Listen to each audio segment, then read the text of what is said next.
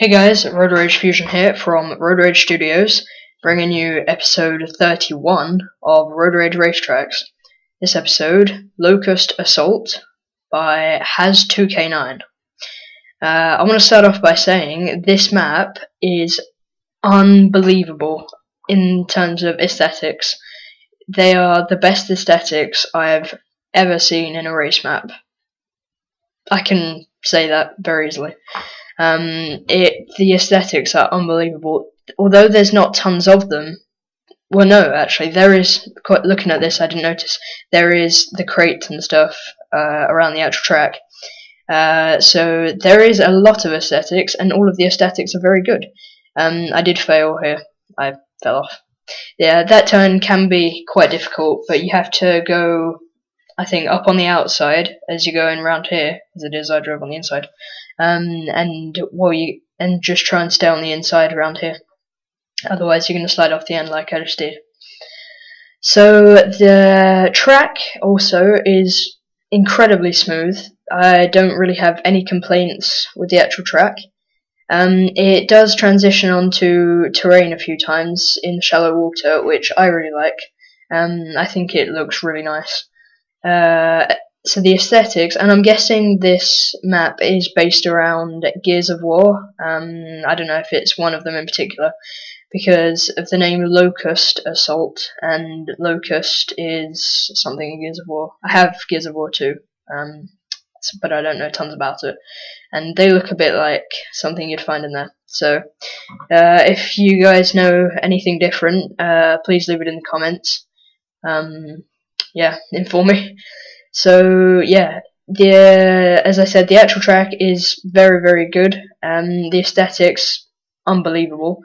I've never seen such good aesthetics, and they're just so big. They are very, very, very huge. Really, I've never seen themed aesthetics quite that big. I've seen like lighthouses or something, but nothing with a particular theme. But this is it's just great. The ratings at the end are the best we've given so far.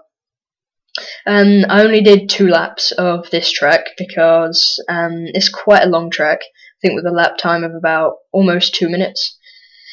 I can't remember exactly. So we only did 2 laps. Almost fell off there. To minimize the length of the video. Because otherwise half of you would have left by now anyway. So yeah, so I like where the map is built. I think you do see quite a lot of maps around here, but not usually on the ground. Usually sky tracks that use sometimes part of, I think it's Alaska. I'm not sure.